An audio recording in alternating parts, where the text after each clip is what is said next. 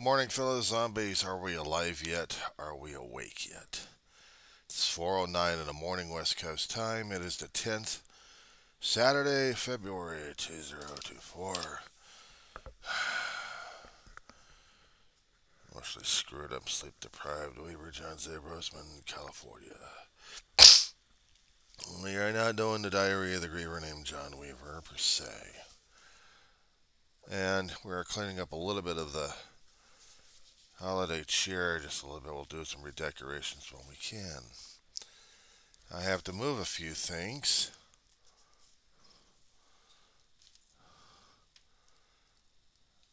Because it's important.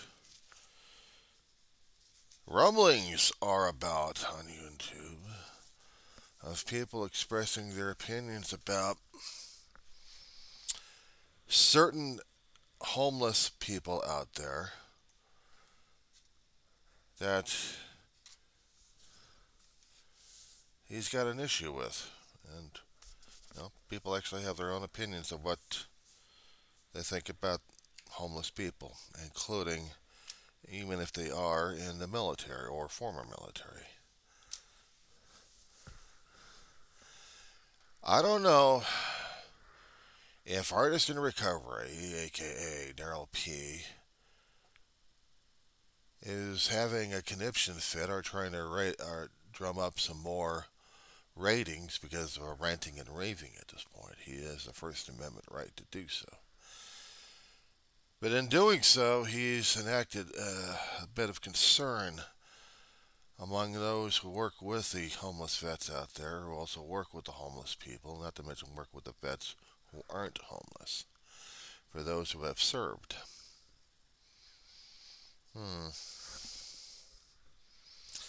Concerns me a bit.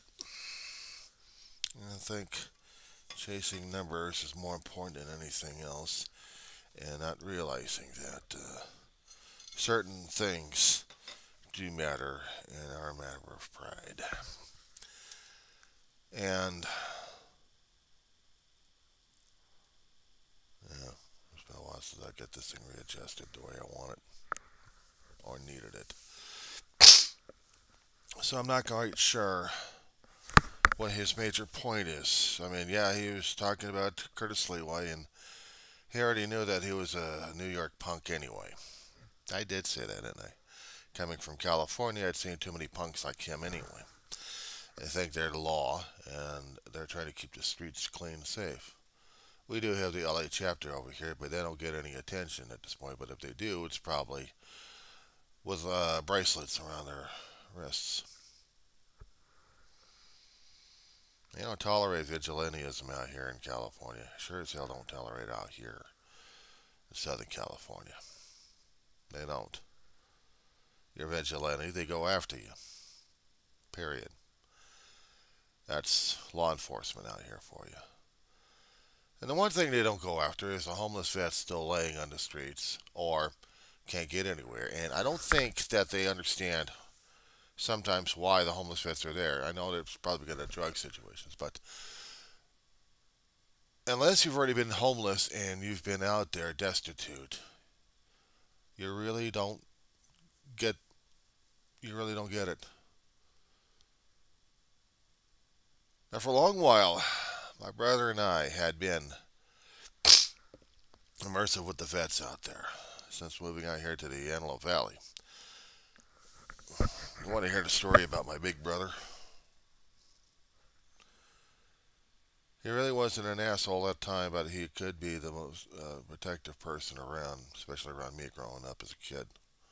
He was older, firstborn, and dealing with a hell of a lot of crap on his shoulders that a firstborn would actually be. He sees me as a kid coming out of mine. At first, he doesn't want me because he feels his own world was threatened. But then it took him a long while to get used to the fact that he's got a younger brother to protect. Part of my brother's inside nature was to be a protector of sorts, even though he felt like he was being shoved away He really wasn't. Took him a long while and some therapy to help him out with that. And Ma, some therapy and how to deal with my brother's tantrums at times.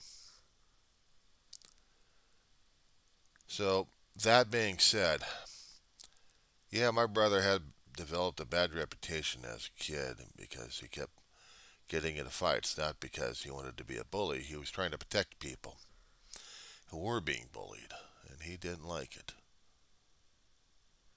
It's no wonder the elementary school principal didn't like my brother at all. He didn't hate him. He just couldn't understand my brother. My mother understood, but she was going to tell him what was going on. She didn't allow the bullying. She kept trying to get information out of my brother. My brother couldn't help the nature of himself to being a protector, including around his kid here. Took me a long while to get used to a big brother as a kid. He saw how sickly I was at the age of 4. He didn't understand that I was born with plumbing issues. So going into surgery was a scary thing for my brother. He wasn't about to go for the chop shop. I was. Crack open the chest, open up the heart, put myself in a heart bypass machine to keep me alive. And while they're doing that, they're operating on my heart, and I go dying 3 times. Go back up, down, up, down, up, down. Wondering why the hell I'm going through this damn stuff in the first place. Very scary for a 4-year-old. Terrifying for a big brother watching his younger brother go through this damn crap.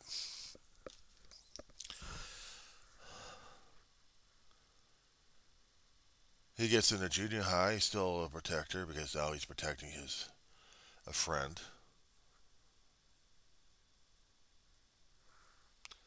And misadventures happening in junior high. But he still gets through junior high anyway. As I'm trying to get through preschool and getting into elementary school. And then he gets into high school. Because of grades that were screwed up and certain issues that came up, he got transferred out into a special school in Calabasas, which is long gone, which has been long burned down because of the fires we've had over the decades. I would have loved to see that school again because I've been there once as a kid, and it was neat. It helped out special kids with special issues. My brother had a learning problem. He called it a learning disorder. I don't know what the hell it was. He really didn't go into specifics on what the hell he had a problem with, but he had a problem with certain things.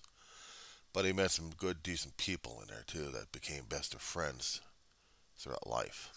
I'm grateful for that one. Call of Duty came up. In his growing up period, I think it is junior high to nearly senior high, he had met up with a cousin of his who had been in Vietnam. David Cameron, God rest his soul, God bless his soul. He was a former sheriff of Jackson Hole, Wyoming, when he came out of Vietnam.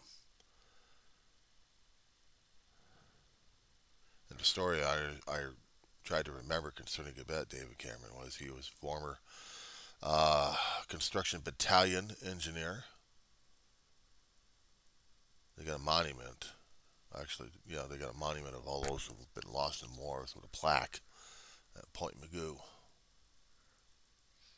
at the CB base there. But also when he was saved in combat in Vietnam, in his first tour. Just one second. Damn it. In his first tour of Vietnam, he met up with what they called the Sea, Air, and Land Regiment. They're called SEALs. Specially trained, and a lot of tactics. And they were just being implemented. The first two battalions, or first two units actually. And he wanted to be one of them. So David Cameron applied, went through the training. And about a year later, he went back in to Nam as a SEAL. He's got construction, mad construction skills, and he's also a demolition expert of sorts. He can create them, he can blow them up, and then recreate them again if he had to.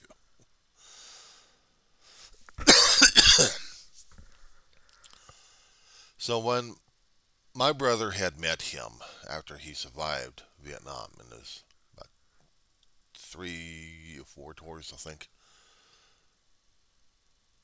he was training off the coast of Long Beach when we actually had a naval base out there in California, construction yard, and an active naval base, including facilities. My brother had been taken by his nieces, who he considered sisters at the time. He was very young. I was too damn young. I think I was probably in the hospital or something like that. I don't know. And Dave went out swimming. He didn't mind the water, man. This guy was a fish in water. For a Libra, no, not Libra, for a Gemini, he loved the water. He would swim over to the buoy and back, out the beaches of Bolsa Chica. One time, he got his foot caught in the chain. They got anchor chains out there for those buoys. He couldn't get up. I mean, he was struggling like crazy, screaming his head off. And then he finds himself surrounded by a SEAL unit who was getting his foot rescued. We didn't have the Baywatch shit going on during those days. This was back in the early 70s. So the SEALs took him over to Long Beach, notified my aunt and uncle, who had to explain it to Ma. And my brother knew what was coming after that. Bye, bud. Back then, there was the spanking. You can go crazy over this one here, but back then they considered it, you know, an educational tool of sorts. We'll do this on another time regarding that.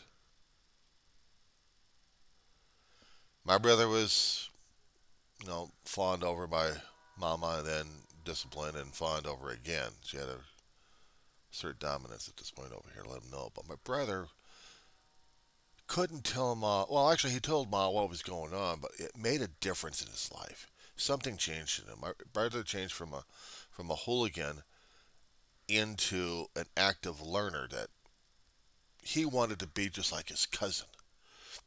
He wanted to go into the military. He wanted to be a SEAL.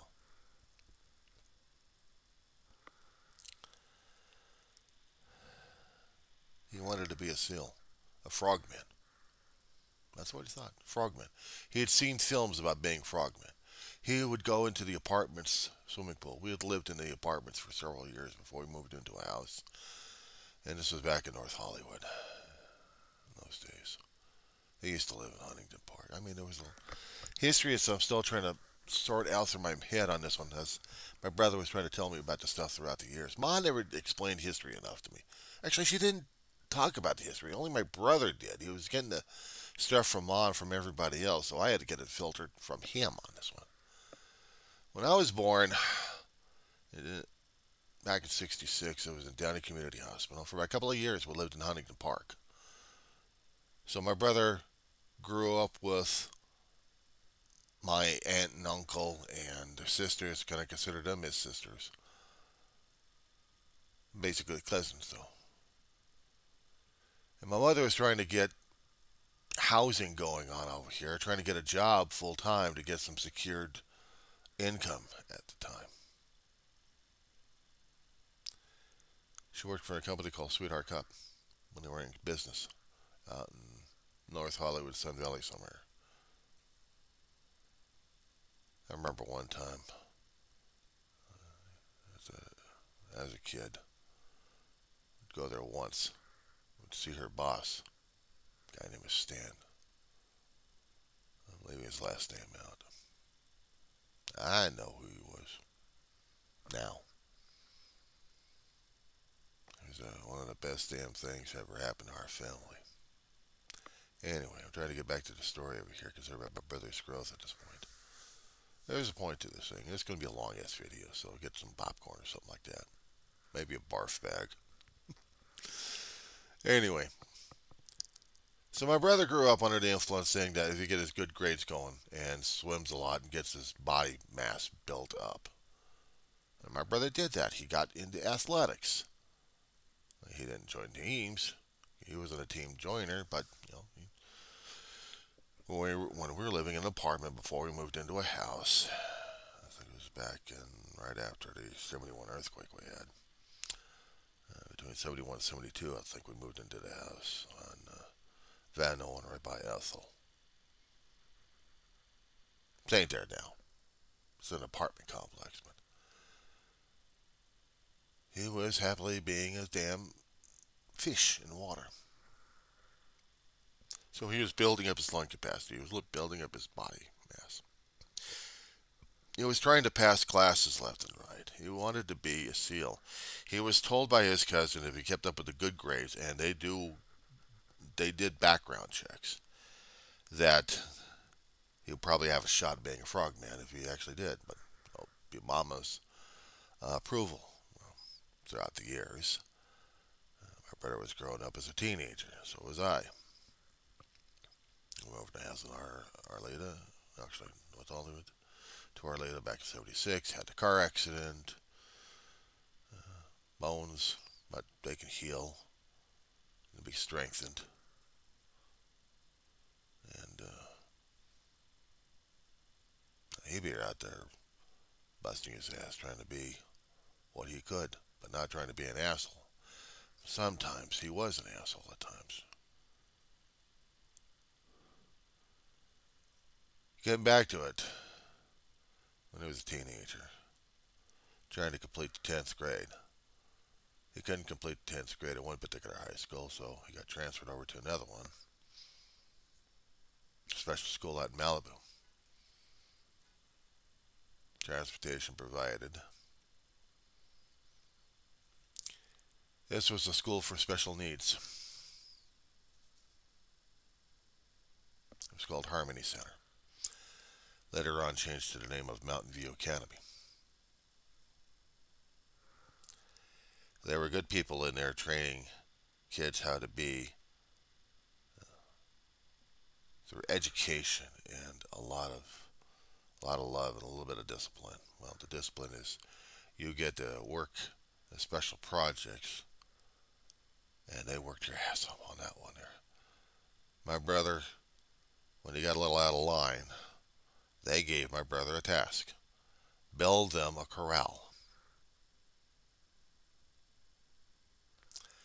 Maybe some other students were not as engineered minded a little bit, but my brother had observed a lot of things and learned things concerning about engineering a bit that he helped build. A sheep pen to keep their sheep in there, and a horse pen. For about a semester, about 20 weeks, to nearly a school year. I mean, it took him that long between classes and his free time at school. He was building. Consider it punishment, but consider him experienced in that one. When they actually had a day for students and parents to go meet their teachers, we had a nice long drive from Arleta all the way over to Harmony Center. Trailers put together, modular, So they would have a uh, big, huge room for people to go in and see what their students were accomplishing in there. Other than that, the walls would be put up, and then they had the individuals over there. It was a hell of a place to go to, I'll tell you that much. I saw my brother's work. I should have been more impressed by it. I was a kid. What the hell was I knowing about it? But I was seeing this damn thing that my big brother did, and he was proud of it. He had friends. He liked that school. But he also had the bite of patriotism, and he wanted to join the military. He had a hell of a fight with Ma on this one. He had a hell of a fight. He was going into the military, regardless of what was going to happen or not. So, was it back after the year of 77? Hang on one second. Yeah. I tell you, I collect too much crap in this place. That's for damn sure. Yeah, I was trying to find. I found it. I found it.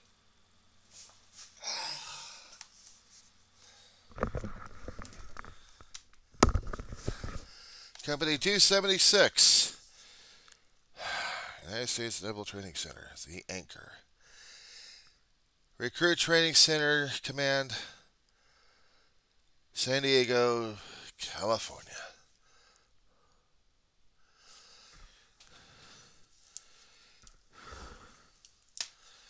In its heyday.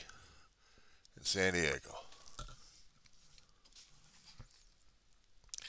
That was my brother's home for several months.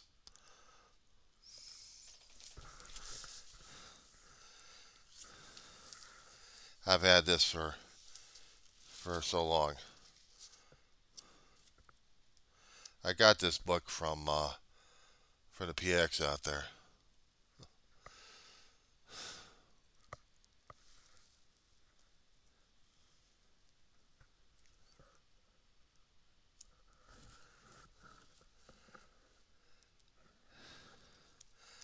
I'm going through the pictures where I can actually see some of these guys going through training, and I just wanted to show you that this is a class of 276, just a regular boot from the U.S. United States Navy there.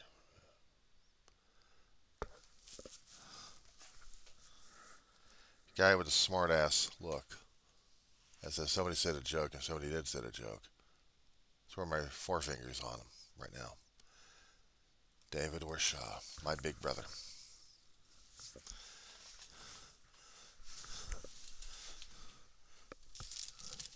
He graduated.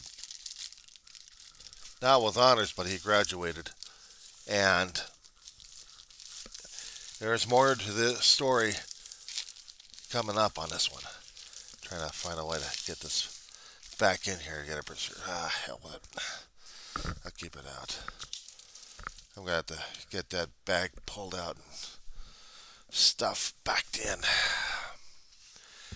There's a story concerning about the Navy in there.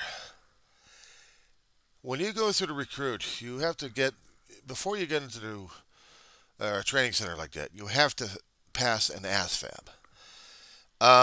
In high school, when I was going through, they tested all the seniors to see if they actually had aptitude of what kind of military service you could be valuable to. I wasn't very good at the ASVAB. I really wasn't. I mean, they asked a lot of mathematical stuff that I couldn't figure out. And everything else, okay, fine. I mean, I'd be a general clerk, and that's about it. Or maybe the shopkeeper.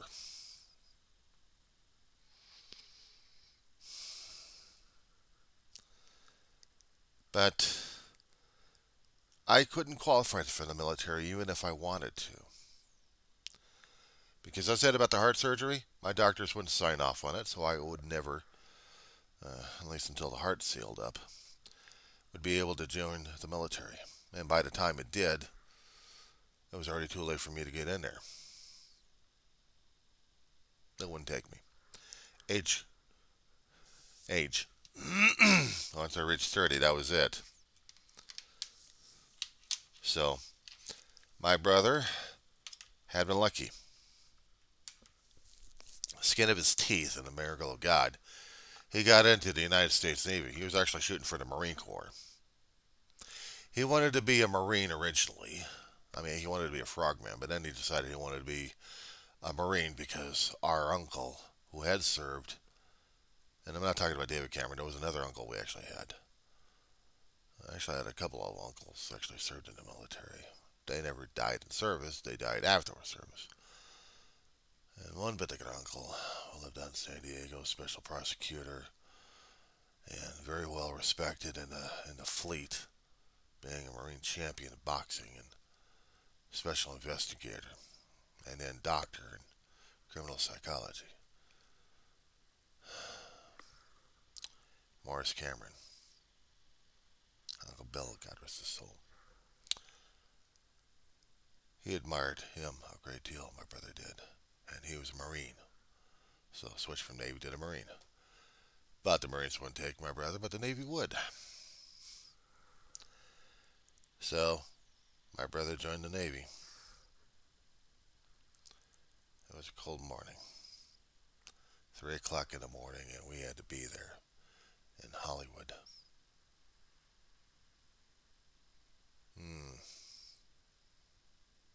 No, downtown Los Angeles. We had to be at the feb building down there. I didn't know why David was doing this. Dave had an argument with Ma a while ago, and he was taking the early deferment. He was going to get out of high school early, graduating, and then he was going to join the military. He was so set on it. Ma tried. Ma tried not, she didn't want him to join. She didn't want him to join. She didn't want him to lose him in combat or anything else. She wanted her baby safe. But she relented, and he was going anyway. I was seeing a bunch of guys standing around this one building, wondering what the hell was going on. My brother was telling me after Ma left, he went inside, filled out paperwork, got health checked up. He was cleared. And then they had to wait for the bus. Bus would take him down to San Diego. Ma and I had early breakfast. Then went back home to Arleta. I'm seeing my big brother go in the military. What the hell was I doing? I was going to elementary school. I was going to miss my big brother. Dave goes down to the training command. And already you get a petty officer or one of the other training NCOs over there getting on the bus, pounding, screaming, yelling, telling them to get their ass out now. Line up. Everybody's running in and grabbing the crap, throwing it on the deck.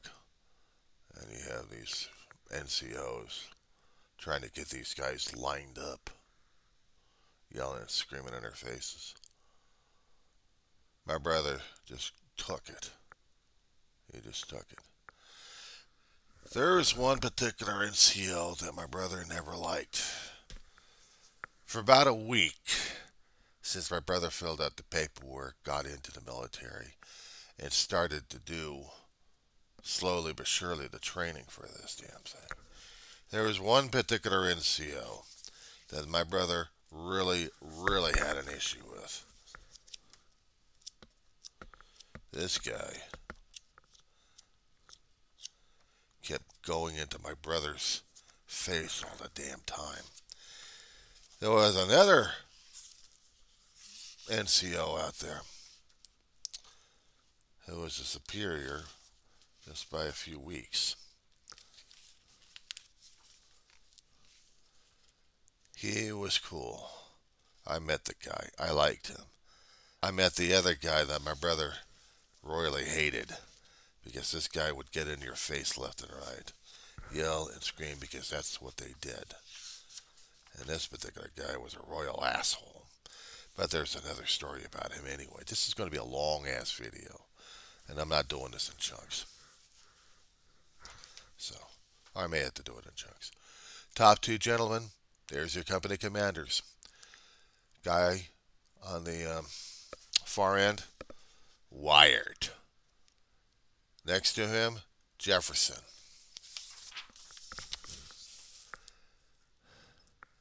BT1, boiler technician, Jefferson. Never go figure out what the hell AB1 was. I never did check that one out. Hold on.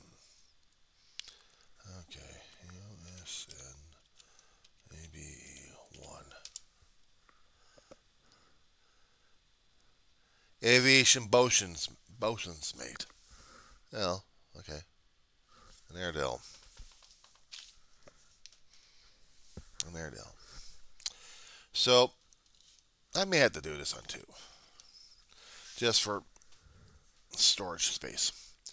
So, I'm going to do part two.